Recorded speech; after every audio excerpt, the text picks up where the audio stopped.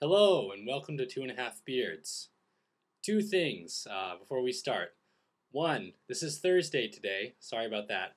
My internet broke somehow over the Tuesday on Tuesday, so I wasn't able to get this video up. I'm sure that the 16 of you or however many, that's probably actually kind of high, that watched this series were biting your nails in anticipation, wondering when I would get the video back up, but the CenturyLink person came today and fixed it, so now I can put it up. Hooray. Number two, I'm very tired. You may notice that. I've been working out. Yes, I think that will be the subject of a later video. Not for my own self-edification, but to talk about the things that I experience and why that's important to me. But for now, we're going to finish up this conversation about procrastination. I ended up getting Neil Fiore's book, who was, you may recall, was the author. This was the very book referenced in that blog post, Raptitude by David Kane. And I haven't gotten all the way through it. In fact, I only just started it yesterday. I procrastinated a little bit on reading it. But very interesting stuff. I absolutely recommend it. Again, the title is Overcoming Procrastination, Practice the Now Habit and Guilt-Free Play by Fiore, Neil A. And one of his things, in the title there it says guilt-free play. One of his big things is that a lot of our problems come because there's an imbalance between work and play in our lives. And this is certainly something that I can relate to. I kind of had a transcendent realization very near the end of my undergraduate degree, which was last summer, that I wasn't living for anything other than work. And he talks about that in his book, The Puritan Ideal. Two main Puritan ideals, actually, that have colored this country in the way that we approach work and life and play.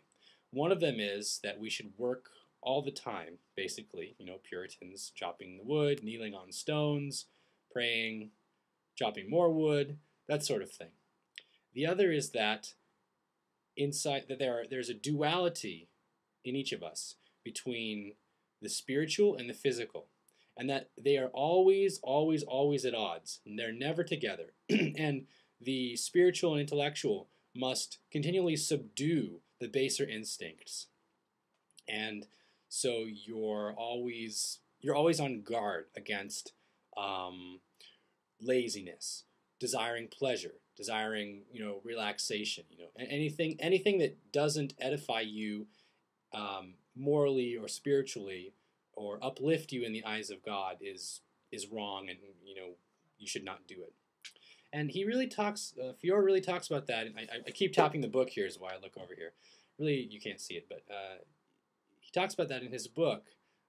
This imbalance between play, and one of the things he says is that if we allow ourselves guilt-free play, it has a function almost as if you could call sort of waking sleep, is what I like to call it. Because when you engage in guilt-free play, all of the things you have to do just vanish. And you can just be alive in the moment and do something that you enjoy for no reason other than you enjoy it. Something that I've long told people, friends of mine, is that anything you enjoy is worth doing simply because if you enjoy it, then by doing it, you become more yourself. Now, obviously that has some limits, right? If you enjoy looking at pornography all the time, maybe that's a behavior you should wow, geez, back up. If you enjoy that, maybe that's something that is a substitute for something else that you enjoy. That's maybe not such an adaptive hobby. Or penning imaginary violent narratives against people in your life who have wronged you, or planning to hurt people, or things like that. Maybe those are not so adaptive. But I feel pretty good in saying that anything else that you really enjoy that isn't harmful to other people is something you should pursue just because you enjoy it, because it will make you more you. And anyway, one of the extrapolations that Fiore has is that we continually put shoulds upon ourselves. Our thinking is such that we always think, I should do this, I should do that, I should not do this, I should not do what I want to do. Instead, I should do this thing that will edify me. I like that word today. And that's very destructive.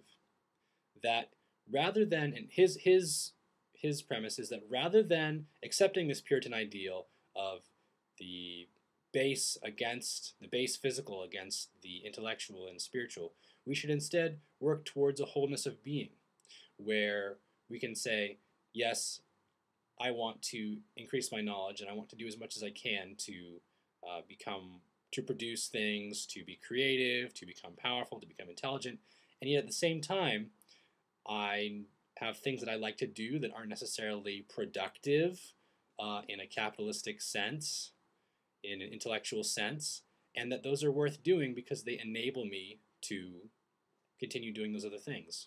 If only because they enable me to continue doing those other things. Obviously, there is the reason that I talked about before too.